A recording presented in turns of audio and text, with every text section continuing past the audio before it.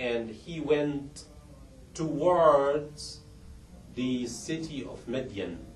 And this is a city in Yemen, where there was another prophet there, Shu'aib alayhi salam. Shu'aib, peace be upon him, was in that city. Musa went all the way from Egypt to Yemen walking, so much so he was so tired, so exhausted. And when he came close to that city, he found the people watering their cows, their animals.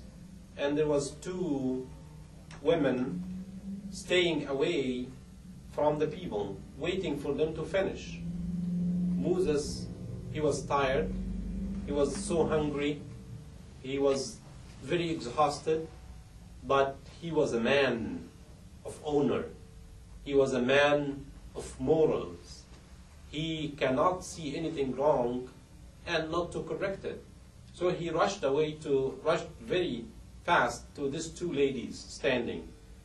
And he told them, "Why are you standing over here?" And they told him that we want to water our animals. We want to feed our animals. And we cannot intermingle or get inside the men while they're doing so. We will wait till they finish and we will go and do it.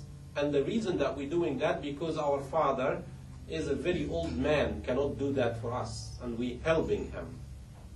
Musa right away remembered that he was so tired, so exhausted, but he did that for them. He took their animal and he went inside the men, with the men, and fed their animals.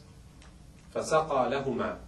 And then he went under the shade of the tree and sat there and said, رَبِّ إِنِّي لِمَا أَنزَلْتَ إِلَيَّ مِنْ خَيْرٍ فَقِيرٍ.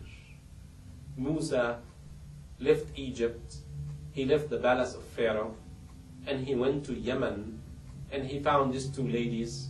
He helped them, and he went under the shade of the tree and made the dua. Made the dua is prayer to God. He prayed to God. He said, "Oh God, oh Allah, I am so poor, and I need your help."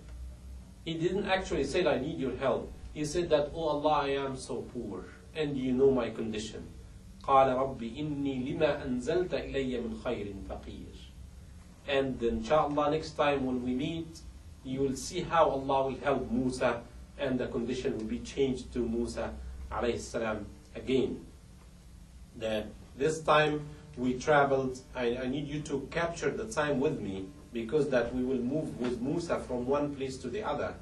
First, he was in Egypt, was born to the mother, that she was so afraid about him, and she put him in the Nile, and he landed at the house of Pharaoh, at the house of Pharaoh, and then he killed the Egyptian, and he was so afraid to be killed, and then he escaped from Egypt to save his life, and he went to Yemen, and in the Yemen he sat under the shade of the tree, praying to God to help him. That was Musa alayhi salam. At this time, his mother, his brother Aaron, Harun, and his sister were still in Egypt with the children of Israel, where they were oppressed with Pharaoh. I need you to remember that. So that's the map that we drawing right now. We have people in Egypt oppressed by Pharaoh, and we have Moses, that very poor man in Yemen. Till we meet next time, we'll see what will happen with Musa. And till this time, I hope you have a wonderful time. Please remember to review the story of Musa in the Quran. If you just write Quran Musa, M-O-S-A or M-U-S-A, you will find many stories about Moses in the Quran. Till this time, review it and come prepared next time so you can listen more what will happen to Musa. I hope you and your family very good time, and again welcome to Triangle Islamic Media. Assalamu alaikum, peace be upon you.